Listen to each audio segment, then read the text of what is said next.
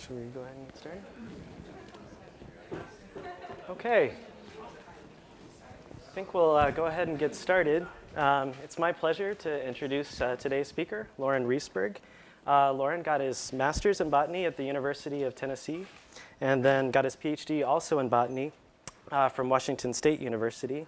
His first faculty appointment was at Claremont Graduate School, and he's currently a distinguished professor in the Department of Biology at Indiana University and the Canada Research Chair in Plant Evolutionary Genomics at the University of British Columbia. And Loren and his lab focus mostly on speciation in the genus Helianthus, which includes the domesticated sunflower, also on the role of hybridization and speciation, which I think we're going to hear a lot about today, and domestication in general of sunflower. And Loren and his lab are currently working on the sunflower genome. Loren has received numerous awards, very prestigious. He's officially a genius. He's gotten the MacArthur Fellowship, which is also known as the Genius Grant. He's also gotten the Guggenheim Fellowship and the Stebbins Medal. And most recently, as of last week, he's joined kind of a rarefied group, including Haldane and Fisher, in receiving the Darwin Wallace Medal from the Linnaean Society of London for his contribution in evolutionary biology. So join me in welcoming Loren Rieseberg.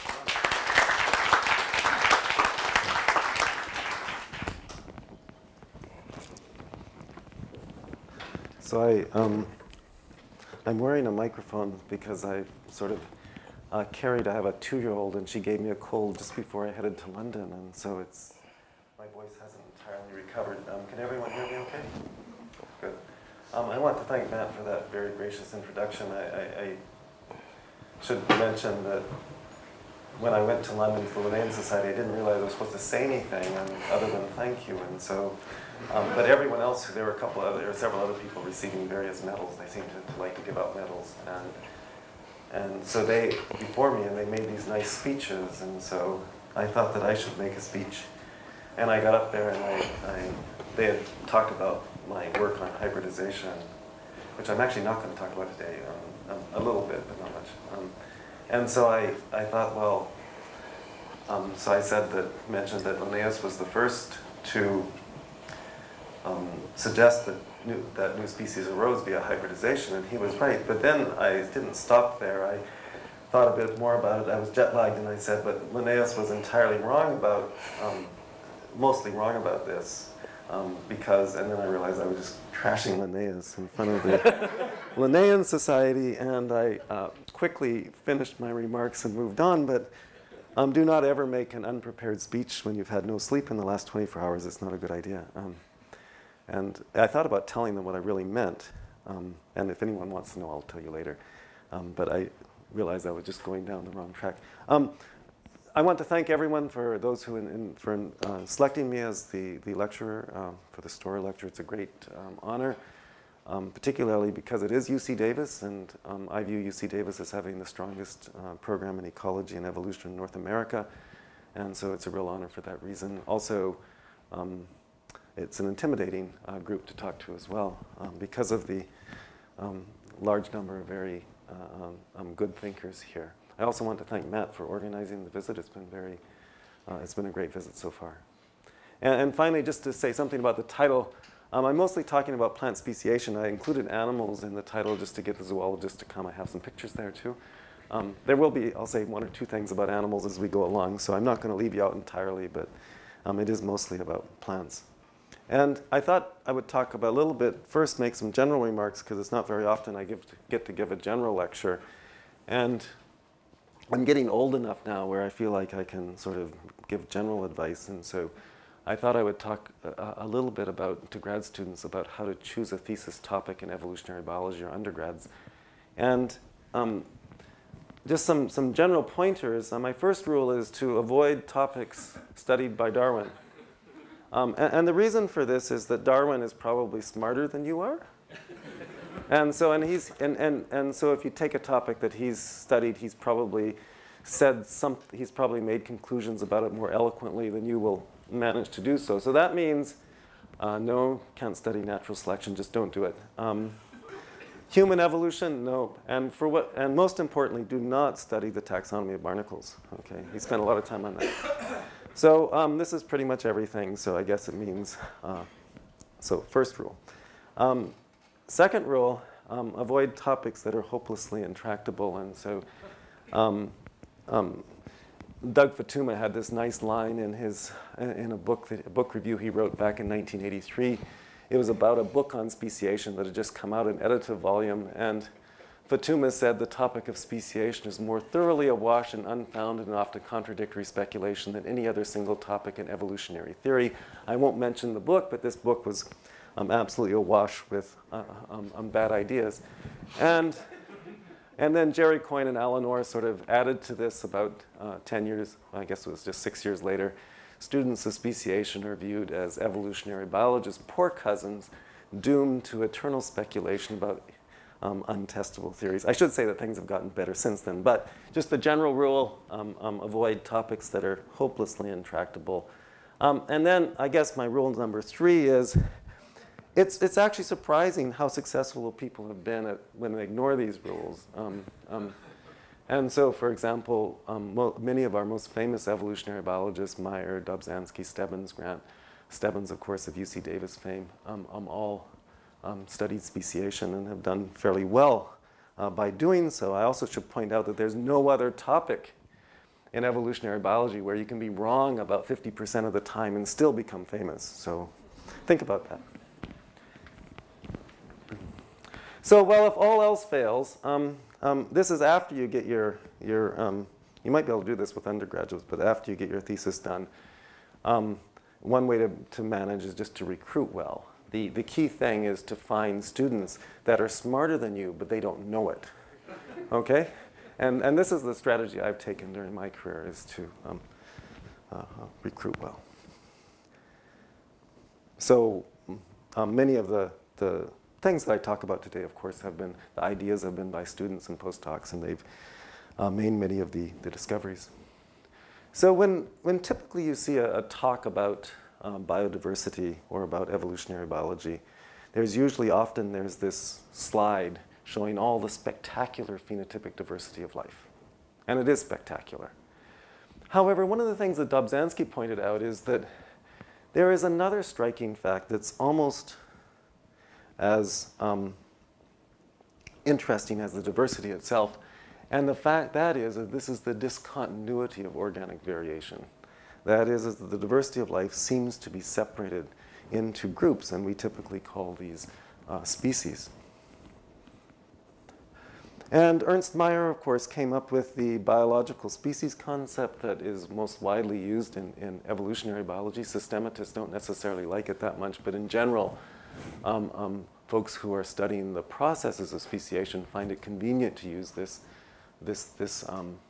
concept because it provides a focus for our study. And he defines species, of course, as groups of naturally interbreeding populations which are reproductively isolated from other such groups. And it probably would be best to say that they're at least partially reproductively isolated from other such groups. And so when we study speciation, we're thinking about speciation, at least in this talk, I'll be thinking about speciation and discussing it as the evolution of reproductive barriers. In the sense that speciation results from the evolution of traits that prevent, or at least reduce, gene flow between coexisting taxa and separate populations into two distinct gene pools. And I think in your introductory biology text, you've all sort of been introduced to the various kinds of reproductive barriers. So I won't spend too much time on doing this, but we usually think about reproductive barriers that act before mating. This would be behavioral isolation, of course, and that's when potential mates meet, but for some reason don't mate because they don't find each other attractive. Habitat isolation, this is where potential mates are actually found in different, are adapted to different habitats, and so typically they don't meet. And then, of course, we have a lot of types of reproductive barriers that occur after mating but before fertilization. One of them is fairly well known, is called gametic competition, where sperm or pollen from one species actually outcompete the pollen from the other species. And then much of what occurs after mating but before fertilization is cryptic choice. Typically females will choose pollen or sperm from one male over another. And then after fertilization, we have a number of different kinds of hybrid dysfunctions, hybrid inviability, hybrid sterility, hybrid breakdown, and of course, even extrinsic ecological isolation, where the hybrids are less fit in parental habitats. So just to go through, again, the textbook view of how speciation occurs, the step one is a population of organisms inhabits a given region. And then typically what we think happens is that the population is subdivided by a reproductive barrier. And in fact, one of the big controversies that has gone on for the last century and a half is whether geographic isolation is actually necessary for speciation. I think now we know it's not necessary, but it still happens most of the time. And so this is what usually happens. The separated subpopulations change genetically, and reproductive isolation typically evolves as a byproduct of divergence, either through drift or through natural selection. And then if there's been a long enough time that when the subpopulations expand, their geographic distributions come into contact, it's found that they actually can no longer exchange genes, or at least that they are partially reproductively isolated and now are evolving independently and thus are a good species. So this is what I'm going to be talking about today. I'm going to be talking about sort of three issues.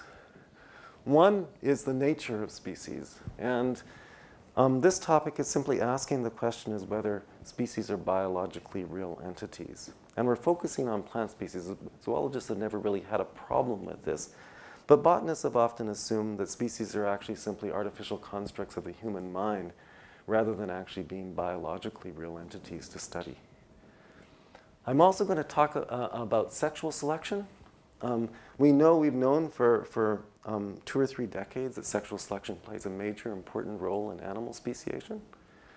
However, as only a decade or two ago, botanists were still asking whether or not sexual selection actually existed in plants.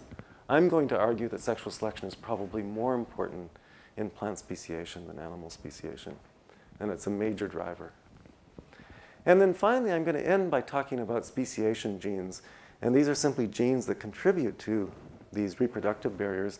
And I'm going to ask what these genes can tell us about speciation, and do they reveal any differences between plants and animals and how speciation occurs.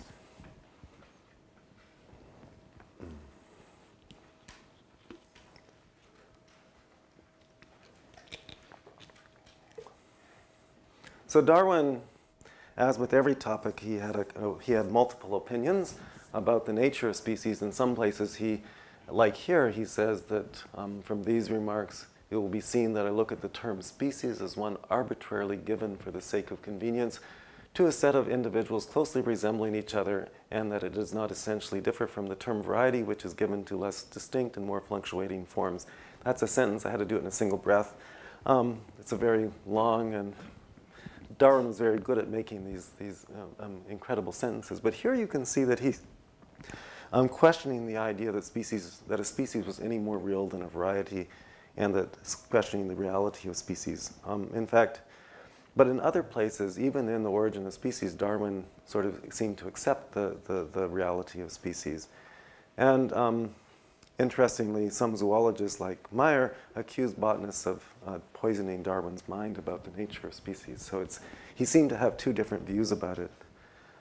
So of course, Ernst Mayr, in fact, one of the big differences, I think, between the neo-Darwinian synthesis and the sort of original views of Darwin were in the area of speciation and in terms of the biological species concept. And Mayr very much felt that the non-arbitrariness of the biological species concept was due to the internal cohesion of the gene pool.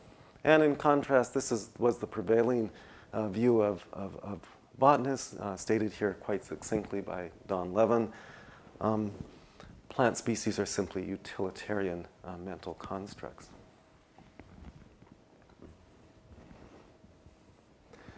So there have been a number of different kinds of information that have been put forward to try to distinguish whether or not plant species really are real entities or whether they're simply mental constructs. And this is kind of important, I think, because a lot of us spend a lot of time studying speciation, and obviously it's not a very interesting topic if we're studying sort of the origin of mental constructs in our own minds, it becomes less appealing as a topic. And so it's something that has sort of bothered me ever since I was a grad student.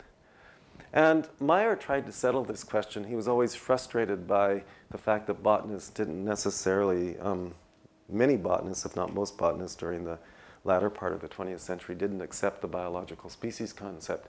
And so he took the Concord Township flora. So a flora is simply all of the plants from a given geographic region.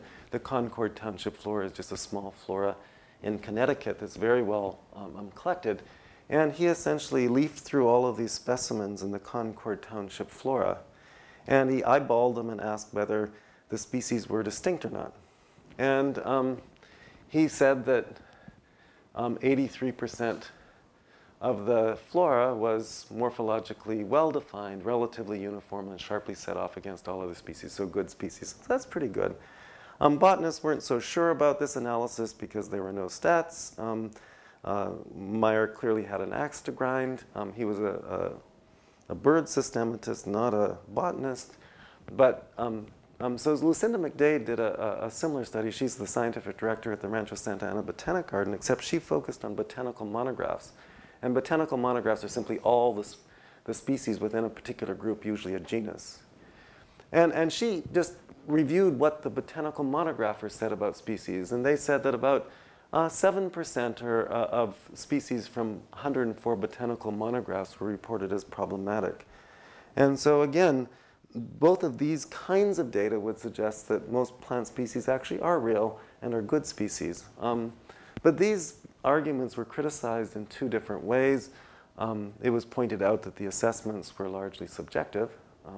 In one case, it was Meyer that was doing providing the subjectivity. In the other case, it was each of the botanical monographers. And then it's also been pointed out that the human mind is very adept at classification. This was obviously a very important trait when, during hunter-gatherer societies, you didn't want to collect a poisonous plant or misidentify a plant or a poisonous mushroom. And the example that's often given, of course, is the rainbow, which is a continuous spectrum of light, but the human mind automatically divides it up into distinctive colors. So another kind of evidence that was put forward was evidence from folk taxonomies. And the idea here is that if we compared the taxonomies of indigenous people with the taxonomies of trained taxonomists, Western trained taxonomists, with very different cultures and very different ways of identifying taxa, that if there was concordance between those two taxonomies, this would suggest that the species were real, or that these categories were real. And this was applied initially by Meyer and then Diamond in New Guinea. And you can see that there was quite striking concordance, 70 to 90% between the indigenous taxonomies and the Western taxonomies, 80% for frogs, and 95% for reptiles. So animals performed very well. In comparison, if you looked at plants, it was found that in the first study that was done of the Celtal people in southern Mexico, it was found that there was only 61% correspondence between the indigenous taxonomy of the folk taxonomy and the Western taxonomy. But then in a more recent study, there was found there was 88% concordance between the taxonomy of the Dai people in southern China and the Western taxonomy. So again, there's fairly strong evidence that both plants and animals are fairly good species using this criteria as evidence. But again, this was criticized by the fact that yes, we might have different cultural backgrounds or training, but we all are humans and have similar neurological processes, so we're likely to classify things the same way. And there is some truth to that. Again, think about how people classify animals. They mostly think about shape and size, regardless of whether you're trained or a Western taxonomist or an indigenous person. In plants, almost all botanists, regardless of where they are, focus on floral characters. So a few years ago, we decided to take a look at applying statistics to the question. And there's actually a branch of taxonomy that was intended to do this. It was called numerical taxonomy. It was originated in the 1950s and 1960s. And this taxonomy, which lost out to phylogenetic systematics for good reasons, had as it was trying to make taxonomy objective. And essentially what was done is that you were supposed to measure as many traits as you possibly could, weight them all exactly equally, and then ask, and then look at the phenotypic variation of those taxa. And these methods that were developed by numerical taxonomy are still used today, even if it's no longer used as a basis of classification.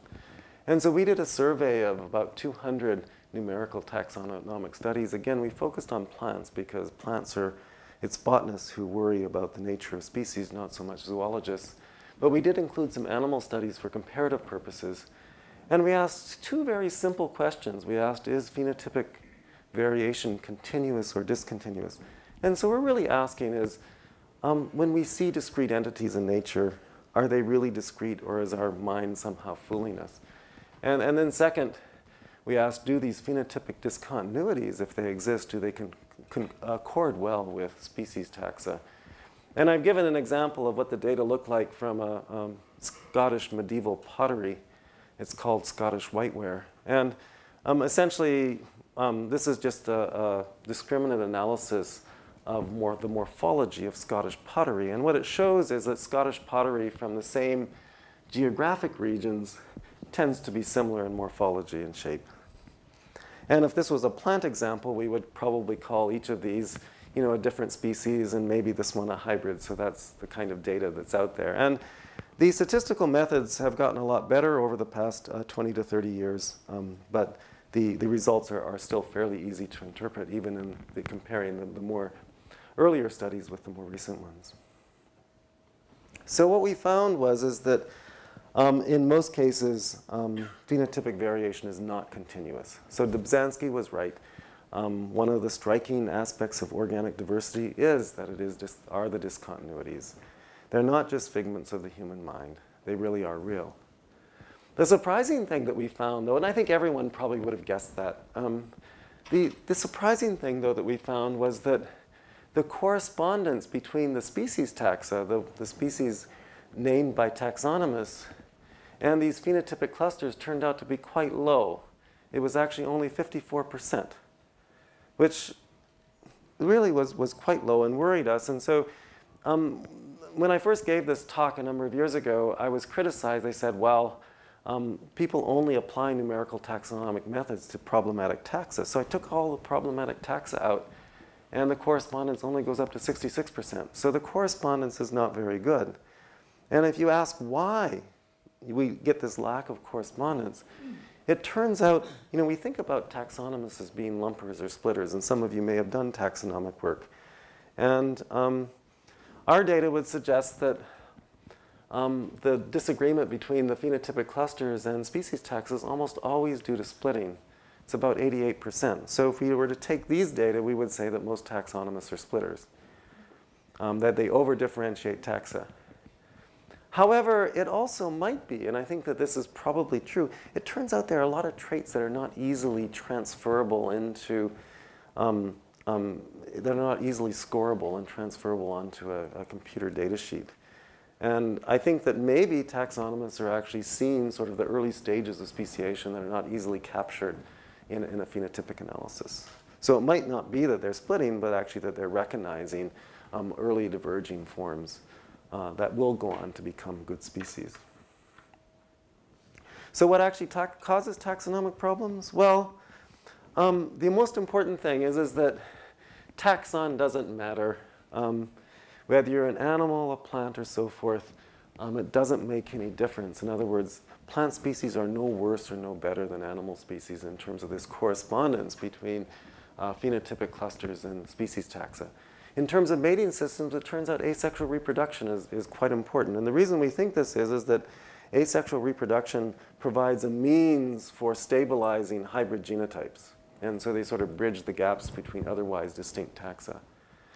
Life history doesn't make a difference. Polyploidy makes causes problems. And this, again, we think is because, again, polyploidy results in the establishment or fixation of these hybrid genotypes, and thus bridges the gaps between otherwise phenotypically distinct taxa.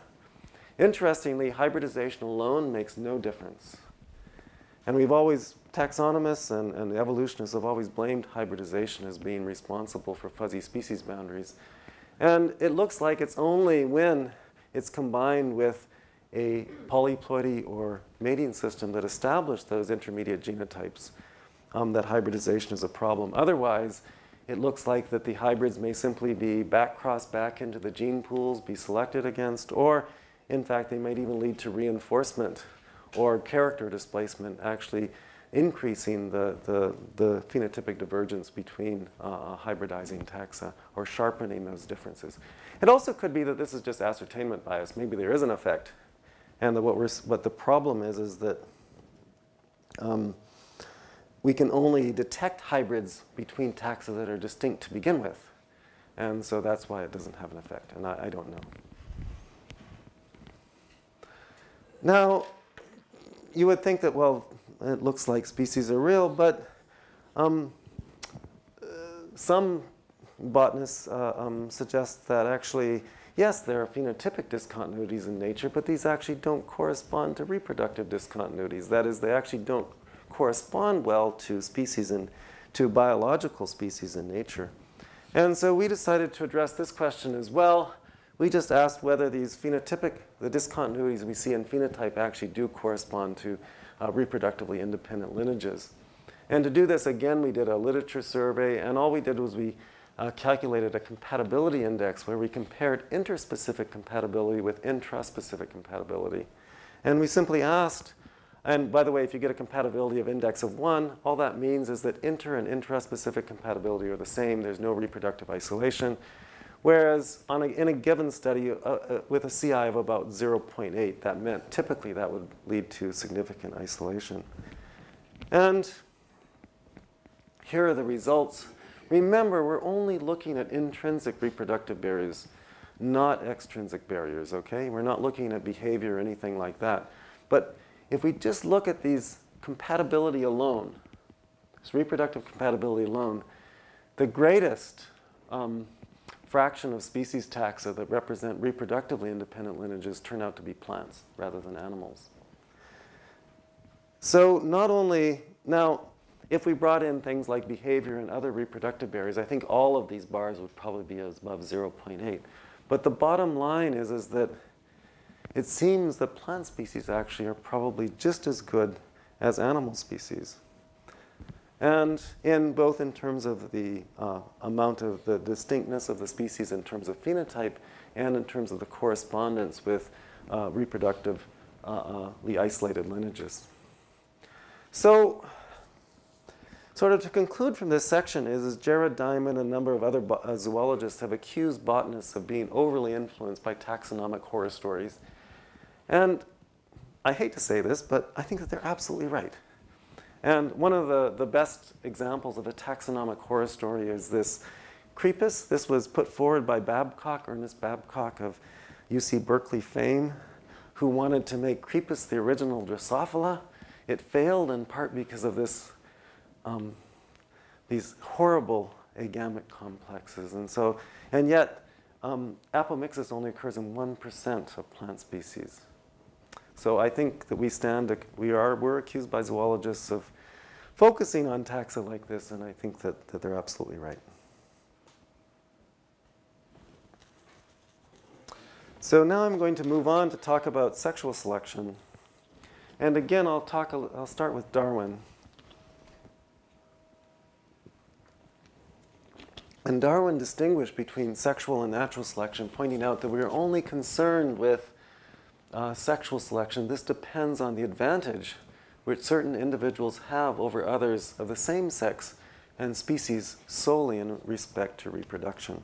So we're only interested in selection just in terms of when there's differences in mating success only rather than in survival or viability. And we know of spectacular examples of sexual selection in animals.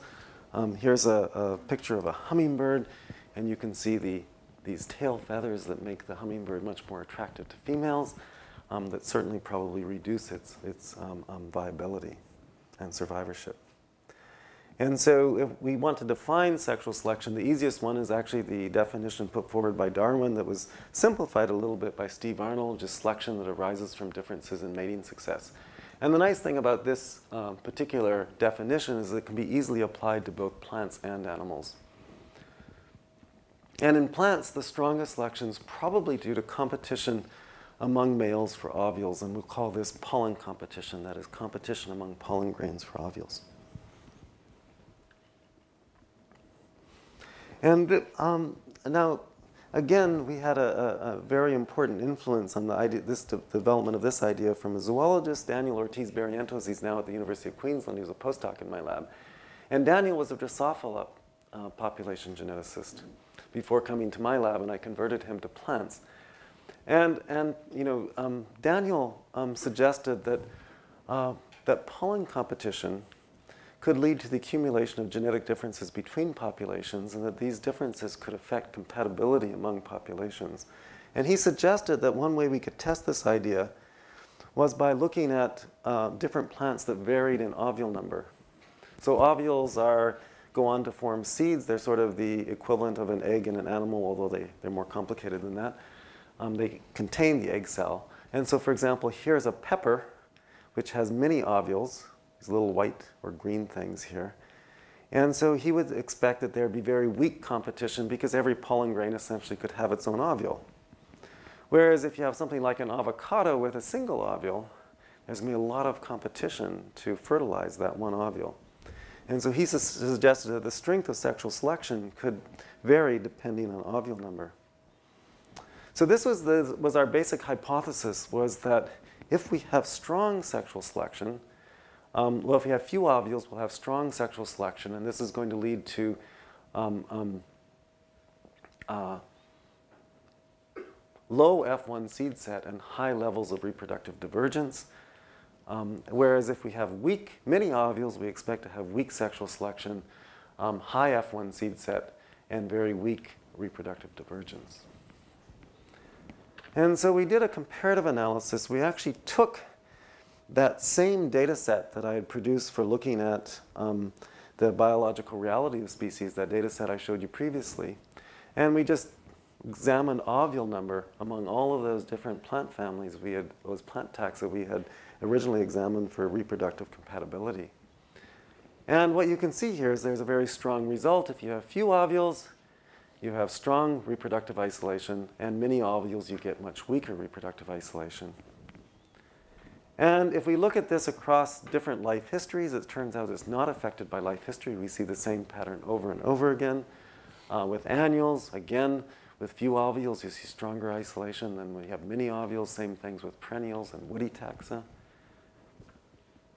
We also find that it's not, there's not a phylogenetic, it's not, when we look at different families, we see the same pattern over and over again. Here's the Onograceae, Plantagenaceae, Polemoniaceae. So we're now running an analysis that's fully controlled for phylogeny, and again, we do see the same effect. Here's a within genus example from Silene. This is a genus that varies strongly in ovule number, and again, you can see that if you have very few ovules, you have almost complete reproductive isolation. Many ovules, you have weak reproductive isolation. And Daniel went on, he thought, and so we discussed this quite a bit, he suggested that maybe we should be able to see this in terms of differentiation within a species. In groups where we have few ovules, they should become genetically different more quickly than groups with many ovules. And again, that's what we find. Again, we expect pollen competition to act at nuclear loci, not at cytoplasmic loci, so we expect to see the pattern in nuclear loci and not in cytoplasmic loci or maternally inherited loci, and that's exactly what we find. Again, when we have fewer loci, we get greater differentiation among populations, and we have many ovules, we get less differentiation among populations at nuclear loci. So I want to emphasize that this is all correlative. We actually haven't been able to prove anything. We don't know for sure that this is the result of pollen competition. There may be some other correlation that we're unaware of. But right now, it looks like that sexual selection may play a really important role in driving speciation in plants. And it's interesting that in plants, most genes actually are expressed in ovules. In animals, typically very few genes are expressed in sperm. So you could see how pollen competition could have a large effect on divergence, whereas you might expect a much smaller effect on genomic divergence of sperm. And finally, the earliest reproductive barriers that we see in sunflowers, which I study, turn out the earliest ones are almost always habitat divergence. We get local adaptation. But the next thing that follows right after that is conspecific pollen precedence. For example, this is probably the earliest diverging incipient species that we're working on. It's been isolated no more than 10,000 years, probably more like than 2,000 years between the dune and non-dune populations that occur side by side. We've done coalescent simulations. They're probably no more than 5,000 to 10,000 years old. And we see no intrinsic postzygotic barriers, except some individuals now already almost exclusively prefer pollen from other individuals in their own local population. Some individuals do not, so it's still segregating. But it looks like that this reproductive barrier evolves very, very quickly. And of course, sunflowers, remember, if you've eaten a sunflower seed, there's a single ovule per flower. So we expect sexual selection to be important. So the last topic I want to address today is speciation genes. And the question, of course, is what can genes that underlie reproductive barriers tell us about speciation? And for many years, I think it's been viewed well, before I talk about this, I should define what a speciation gene is. I call it a gene that contributes to the splitting of two lineages by reducing the amount of gene flow between them. And it's quite clear that the term barrier gene is more accurate. In fact, Jerry Coyne has accused me of making a political statement by calling these a speciation genes. And he's right, but I'm a botanist and I want zoologists to read my stuff, and so if I just put a barrier gene in them, I didn't think anyone would read it, so we call them speciation genes. But anyways, the reason that we don't use barrier genes is not just the political statement, but also the fact that if you Google barrier genes or look it up on Web of Science, the first hit is these genes that that are involved in barriers to nutrient absorption by the small intestine. And so that's my excuse for using the term speciation gene rather than barrier gene. It's a little more warm and fuzzy, or less, yeah. So again, Darwin had something to say about the evolution of hybrid incompatibilities. And he said that the sterility of hybrids, it's often been said that Darwin did not understand how hybrid incompatibilities arose. That is why hybrid sterility or hybrid inviability arose. But he did understand it. He just couldn't figure out the genetic mechanism because he hadn't seen Mendel's papers on genetics. But he writes that the sterility of hybrids could not possibly be of any advantage to them, and therefore could not have been acquired by the continual preservation of successive profitable degrees of sterility. I hope, however, to be able to show that sterility is incidental to other acquired differences. And so basically he's saying exactly what we say today, and that is that these hybrid incompatibilities arise as a byproduct of other differences, typically natural selection, but sometimes drift. So it wasn't until the 20th century that a genetic mechanism was put forward for sort of understanding the evolution of hybrid incompatibilities. I think many of you probably know this mechanism. It was independently discovered by one of the three of the greatest geneticists of the 20th century, Bates and Dobzhansky and Muller, and so they're called BDM incompatibilities. And it's a very simple model. You have step one, you start off with separated subpopulations, change genetically. So the idea is if you have two loci, it doesn't necessarily have to be a two-locus model, but typically this is what is assumed. You then have a mutation in these geographically isolated populations. You have the A1 gene mutates to A2, the B1 gene mutates to B2. You get the establishment of these different mutations. And then when the subpopulations are reunited and you get hybrids between individuals of the two populations, they're incompatible because A2 has never been tested against B2, and so you get a hybrid incompatibility. And so there's no, what's important about this model is you don't have to go through an adaptive valley in order for the establishment of a hybrid incompatibility. That is, you don't have to have natural selection for sterility and viability. There isn't none. It's only when you bring these populations back together that you see the expression of sterility and viability.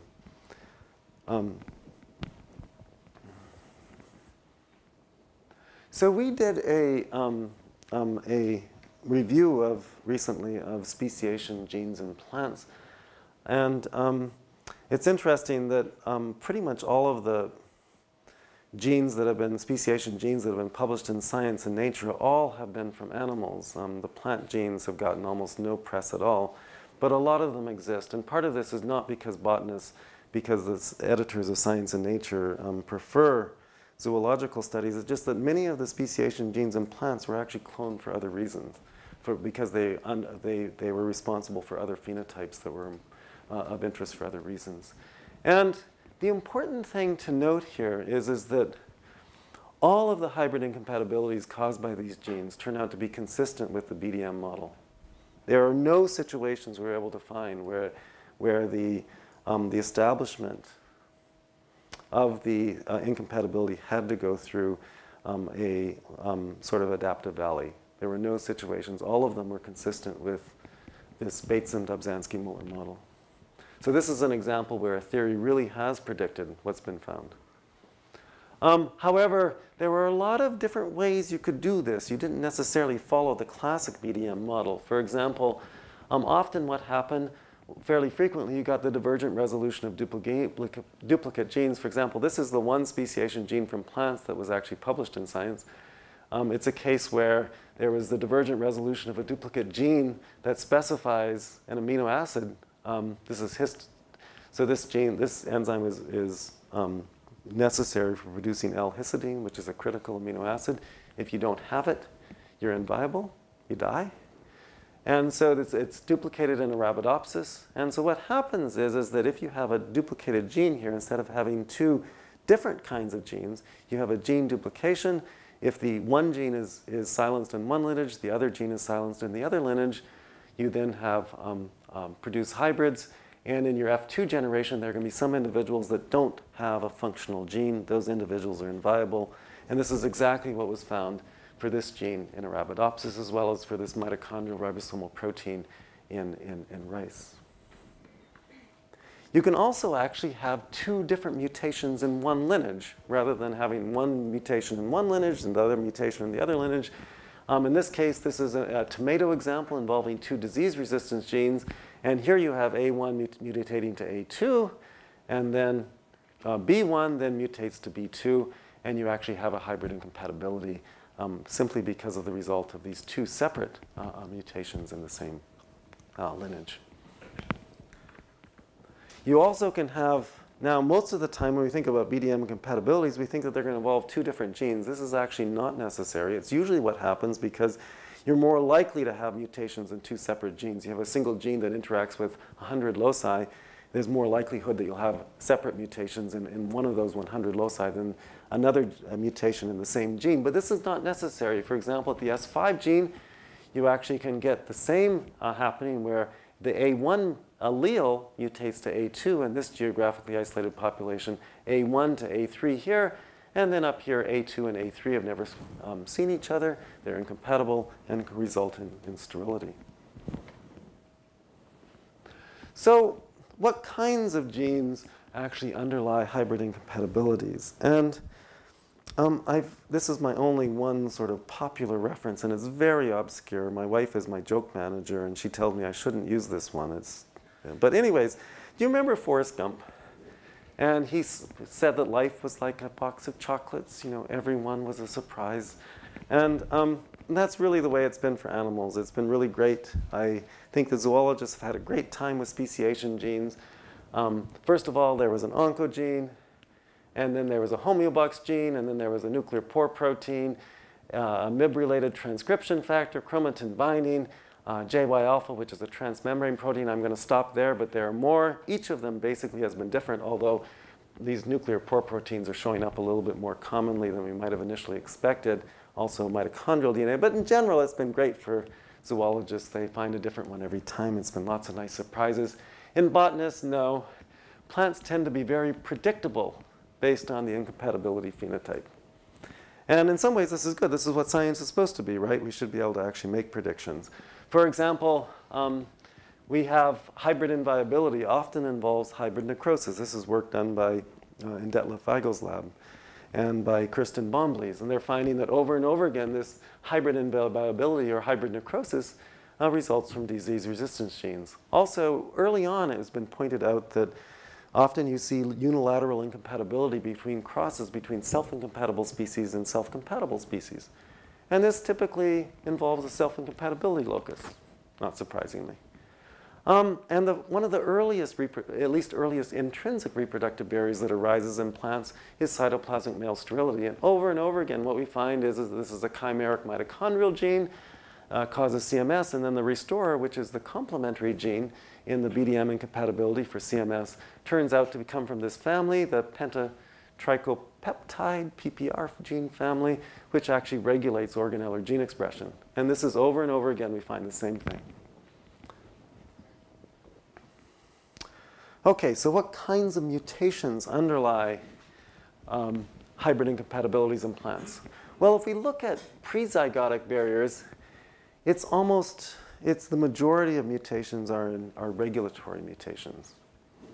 And this, of course, makes sense, right? Because a lot of prezygotic barriers involve changes in form, in plant form or plant morphology or some behavioral trait. Whereas if we look at, also the other thing that we find is that loss of function mutations seem to be much more important in plants than in animals in terms of contributing to both prezygotic and postzygotic barriers. I think part of this is because of the genetic redundancy of plant genomes. We often have many different copies of a given gene. And then also copy number variation turns out to be extremely important in postzygotic isolation. So we often see differences in the numbers of copies of genes. And in some ways, these are sometimes related because the changes in copy number might also,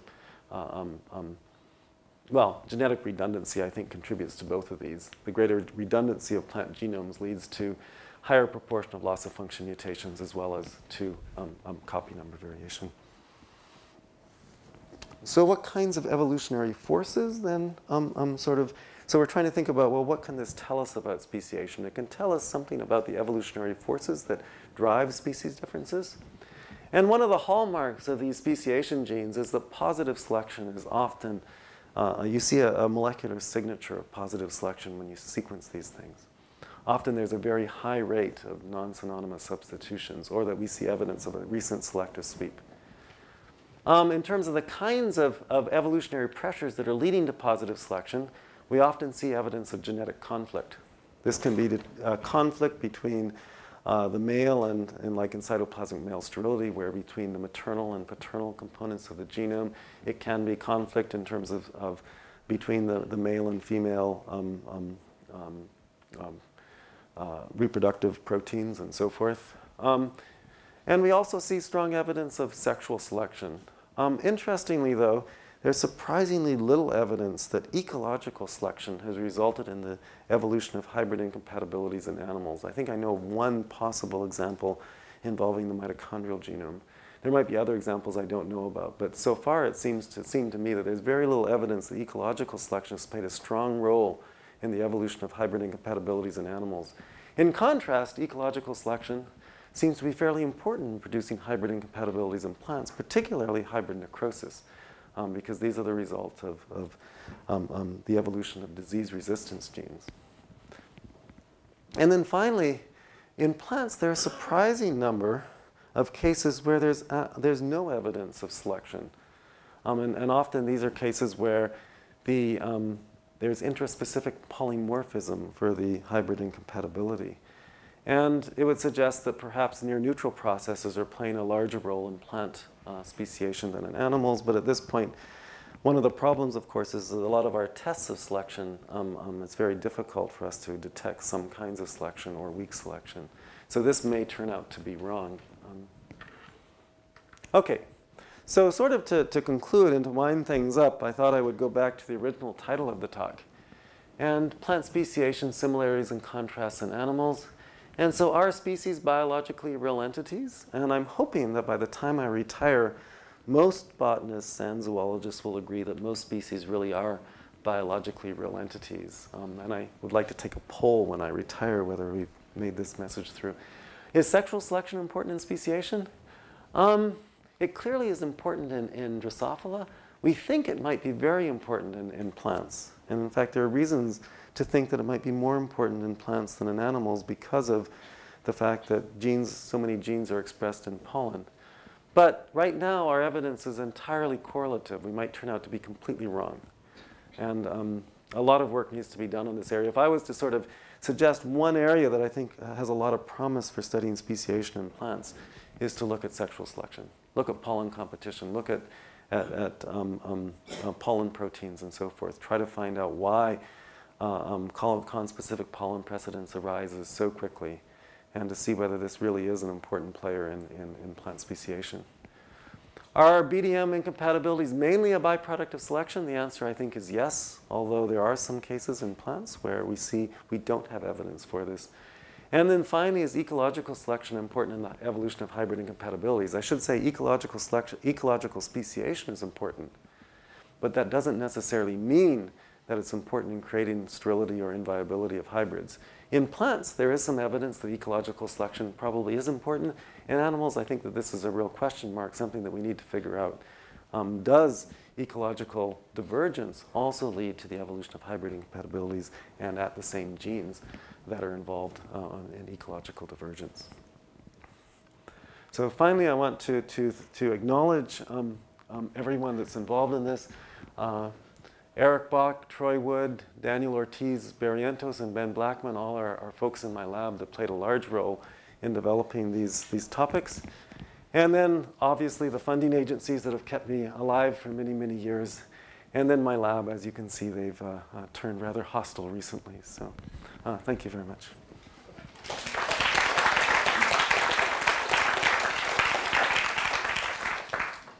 have time for a couple questions.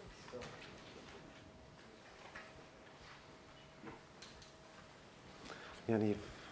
So you're talking about that Dzerzhinsky-Muller incompatibilities are really common and really important because you don't have to go through this fitness poll or whatever. But then you tell me about these conflict stories, like, CMS, which we know is polymorphic within populations often, and usually you're going to think there's some phrase of joint polymorphism, or perhaps pollen style incompatibility, where again maybe that's driven by antagonistic selection between male and female parts. So does this mean that maybe, do you count the CMS stories as like a classic DMI if we think that we're going through this low fitness stage, or how do we think about these sort of conflict-driven? Well, I'm assuming that with this conflict-driven, if your conflict, you get the reproductive isolation because of the rapid evolution of those proteins in geographically isolated populations. Yeah, but like with the CMS, we think that what happens is that you start with some population that's hermaphrodite, you maybe go through some gynodaceous phase. Where actually, I think that we'll have to talk about this. I think that the story of how CMS evolves is backwards from, if you actually read, it's a complicated story. We should talk about this. I write about it in that paper. Is there reasons to think that that the traditional way that CMS evolves is actually might not be, when you look at the molecular evolution picture, it may not be exactly the way the textbooks say. With that said, I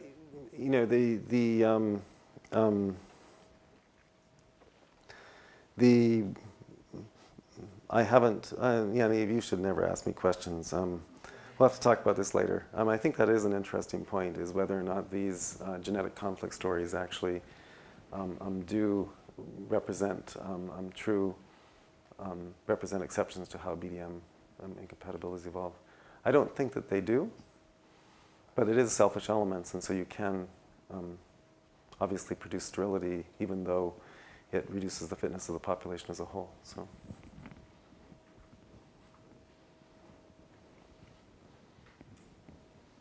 Yeah. So, do you have to think about the number of fruits when you're looking at the sexual selection, or just number of ovules per fruit? Yeah. So what we've done is we've simply looked at the number of ovules per flower. and which would, in general, be the number of ovules per fruit. One would certainly think that if a plant produced many, many fruit, that there would be, weaker selection. But in all of our stuff, we've just looked at simply the number of ovules per flower. And in fact, one would think that pollen-ovule ratio might be the best predictor, but actually pollen-ovule ratios don't predict compatibility as well as simply ovule number. So. Could you comment on mechanisms that might be common to hybrid incompatibilities and heterosis? So, the mechanisms that might be common to hybrid incompatibilities and heterosis. I'll talk about heterosis first, since that's something we're very interested in. So it looks to me, at least, like that heterosis is very much has a pluralistic explanation, that there are a number of ways you can get to the same place. And it looks like that the different, they have these dominance models and overdominance models, and also there are these dosage models, and all of them actually do seem to be explanatory. In our lab, we've been finding that, we've been working with the gene FT, which causes, in heterozygous states, causes heterosis in sunflowers as well as Arabidopsis. So it's clearly very much an overdominant model. We're guessing, though, that that this will result in the up or down regulation of the same growth pathways that some of these other mechanisms do. And so I think we're still a long ways from actually understanding, though, why we get heterosis. There do seem to be some, and that was a terrible answer, but I don't think we actually know sort of a true, we are finding that FT we found 2 cases, Arabidopsis and sunflower, where there's one gene, FT, which is the sort of florigin gene. When you get heterozygosity between a loss of function mutation and a wild type allele, you get heterosis. In Arabidopsis, you get these monster little Arabidopsis seedlings. It's really crazy. And sunflower, the same thing. It also has been found separately by Zach Lipman and Danny Zamir in tomato.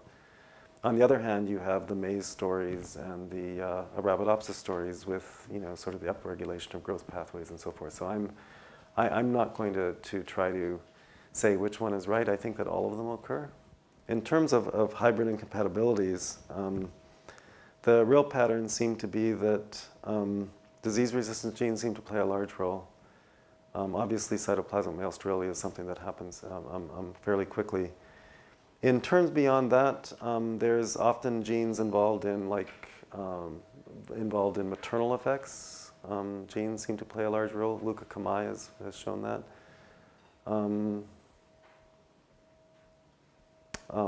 Genes that are under sexual selection seem to play a role, but there's no sort of, in terms of a mechanism, I would say very rapid balancing selection seems to, the surprising thing is it doesn't seem to be divergent natural selection as much as it seems to be balancing selection, or some kind of selection that genetic conflict or frequency-dependent selection that makes proteins evolve rapidly seems to be the hallmark of hybrid incompatibilities. So rather than just divergent selection per se. I guess that's the best I can do with that question. Yeah. Is there fitness associated with sexual selection in plants? Otherwise, what's the advantage in having sexual selection in plants? Is it uniform within a plant or a tree which produces large number of ovules, single ovules, but is it uniform throughout the plant, throughout the species? No, I don't think that sexual selection doesn't, I don't think, provide an advantage for the species. It's simply for individual males, they want to be able to do better than other males in terms of fertilizing offspring, and that leads to very rapid evolution, presumably, of proteins involved in fertilization and in pollen tube growth. I don't think certainly I don't think it helps the species in any way. It might, I suppose, allow those species to outcompete pollen of that species to outcompete another pollen from another species, but usually what happens is that females choose as well, and so just due to the rapid evolution of the pollen coat proteins or pollen compatibility proteins, that when you have crosses with another species, there's conspecific pollen precedence. So females have, there's been enough divergence of those proteins that females are no longer compatible with another species. At least in sunflowers, it happens very quickly. Like the strongest reproductive barrier in sunflower, once you get, in most of the species, turns out to be conspecific pollen precedence. In Annuus and Petiolaris, 2 species I work with a lot, it's like, it can be as high as 99%. You get 99% fertilization by one species rather than the other. I think we'll, any questions there? We're fortunate to have Loren here for 2 days. He'll also be speaking tomorrow at 4:10 in Guide Call. So please join us for that. And join me in thanking Loren for the talk today.